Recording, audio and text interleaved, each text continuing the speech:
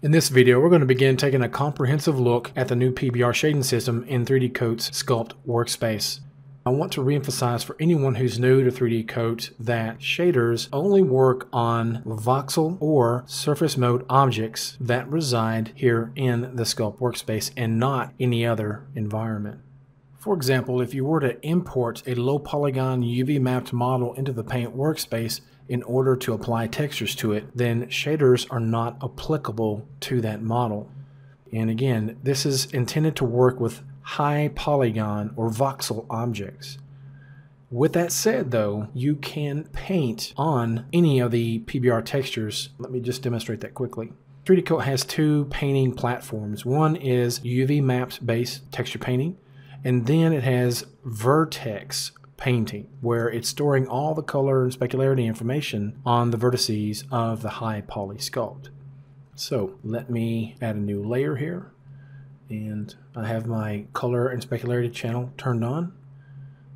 I'm going to increase my brush size by right clicking and dragging left and right. As I paint, you can see there is no more color tinting, which used to apply to your shaders previously. In other words, if you had a brownish clay shader, then some of that brown color would tint the actual paint color, and that's not what you want. I'm just going to hit the delete key to clear the paint on that layer, and this time let's crank the metalness all the way up, also our glossiness. So now I'm basically painting chrome. While it may seem like I've strayed off topic a little bit here, this is actually a small feature of the new PBR shading system where you can get an exact color representation when painting over the top of these new shaders. Let's go ahead and choose one of these metal smart materials. I'll just choose something like this. Could use a paintbrush or the field bucket tool. In this case, I'll just stick with a paintbrush. It's important to note that the PBR shaders are not intended to be a replacement for the PBR smart materials, but they introduce much of the same technology such as GGX lighting and physically based rendering. You also have an expanded set of options and parameters in the shader options panel, but still it's limited in comparison. This would be a good juncture to mention a very important point, and that is whenever you choose to use vertex painting during the process of modeling or sculpting, you do stand to lose some of your work because you're performing rather destructive operations when you merge objects together or perform extreme booleans. Let me hide this layer, for example, and I'm going to turn on some of these other paint layers, and you can see this particular layer did lose some information while sculpting. Later on, I had to go back and paint over the top of that, but you can do quite a bit of texture work before you ever begin the baking process. And when you're ready to do your texture baking onto your UV mapped low polygon version, you should get an exact correlation between what you see in the viewport and the baking result. So now let's go ahead and get started by sampling a few different shaders. And then we'll go a little bit deeper into the actual parameters and options in the shader options panel. We'll make sure I have the right layer selected for the head.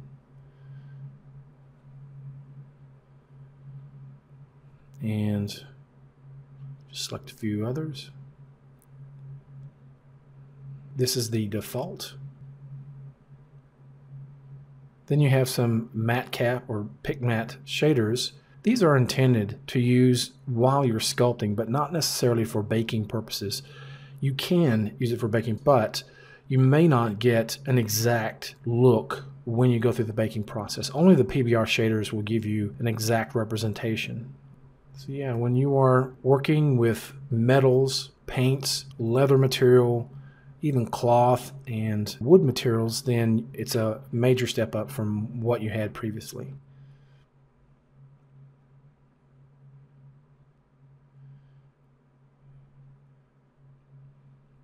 I'm going to turn my environment map on,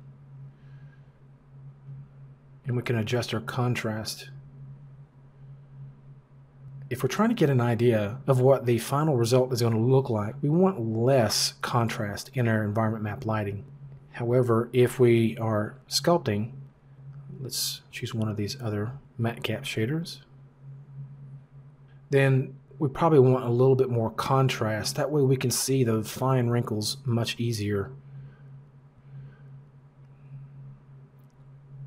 Now, with any of these shaders, you can quickly apply the shader not only to the parent but all the child layers at the same time by right-clicking and choosing Apply to Subtree. If I want to apply the shader to everything that's visible, then I can right-click and choose Apply to Visible. For example, I'll hide the eye because I don't want to have to reselect that, but everything else now I can right-click and choose Apply to Visible. Let's right-click and look at some of our options here. We can delete the shader if we need. Construct new shader. When you make a modification to any shader, be very careful to use Construct New Shader if you plan to keep the new changes but not apply those changes to the currently selected shader. Okay, we have an option for making permanent changes, or at least changes going forward. We can also use Edit Current Objects Shader Settings, but let's say if I made changes that I want to apply to some other objects in the scene, then I want to construct a new shader from it so that I can use this new shader on all those objects. And then if for some reason you need to refresh the preview or all previews, you have options for those here. If we want to change the scale of the thumbnails, we can change them here. If you see something like this, you can always just slightly readjust your panels and it will refresh. Okay, so let's hover over a shader and right click, and I'll choose normal, right click and choose big. And for demonstration purposes, I'm going to dock this inside so we have a little bit more real estate to work with.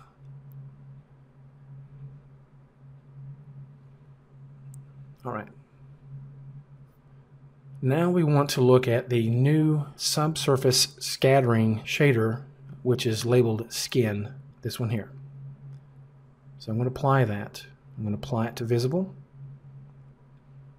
Doesn't look like much now, but it is pre-configured for human skin, and what we want to do, if we want to preview it while we are in this viewport, we can choose Cast Shadows. I have a hotkey set for that, so you can turn your shadows on and off. You'll get a rough approximation in this viewport, but to see the full effect, we need to go to the render room so that it can do the raycasting here. I've got real-time render already checked, but with that unchecked, it will look just like what we saw in the sculpt room when we had shadows turned on. So let's turn on real-time render. It's going to use your graphic card to do all the heavy lifting. And while it's rendering, let's go ahead and look at our shader options panel. I'm going to choose Construct New Shader.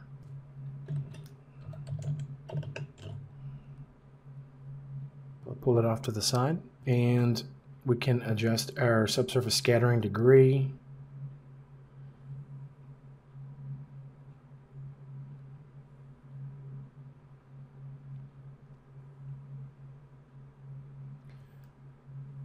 Let's bring it all the way back up. Let's turn our glossiness all the way up. And then you see we have these other parameters, and these are contingent upon the Use Cavity option being checked. So when you check Use Cavity, you'll have these other parameters for cavity and bulge. All right, so let's turn the cavity glossiness all the way up, and then our bulge glossiness all the way up. I'm going to turn cavity intensity way down, and then I'm going to do the same for bulge. We can change our subsurface scattering color. Let's change it to orange or even purple. We'll take it back to red. Right, okay. So depending on your graphic card, it may take a few seconds, or it may take, up to a minute or so for it to fully calculate all the GI and render out the entire effect. You can adjust the translucent amount as well. Okay. So I'll leave that there.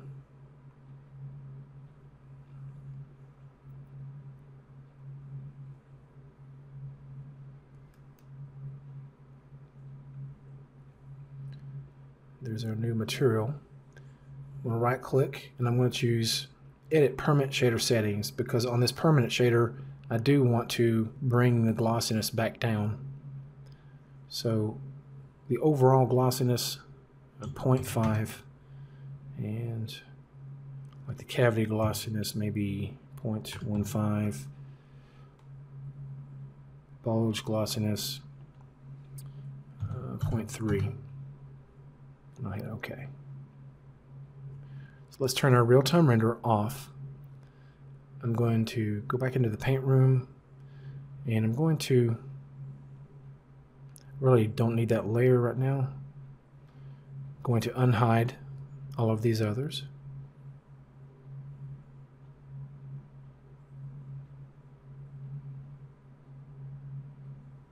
I'll go back into the sculpt room. Let's refresh that preview. There we go. And I'm going to turn shadows off in the viewport. So this is what we see here in our sculpt environment, but when we step into the render room, because I'm using a subsurface scattering shader, even with the paint layers on top of that, I'll still see much of that subsurface scattering effect.